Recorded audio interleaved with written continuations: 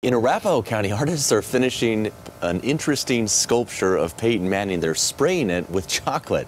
This is part of the 5th annual Choctober Chocolate and Beverage Festival. Peyton Manning's sculpture can be yours for just $6,000.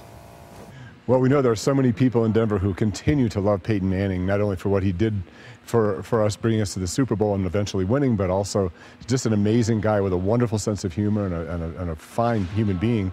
So we're kind of honoring him by covering him in chocolate. So can you eat that? I don't know. Well, maybe just the outside, I'm thinking. Yeah. Well, you can check out that sculpture as well as take some chocolate samples at the festival this weekend. It is tomorrow at the Arapahoe County Fairgrounds. If it's chocolate, it's got my name written all over it.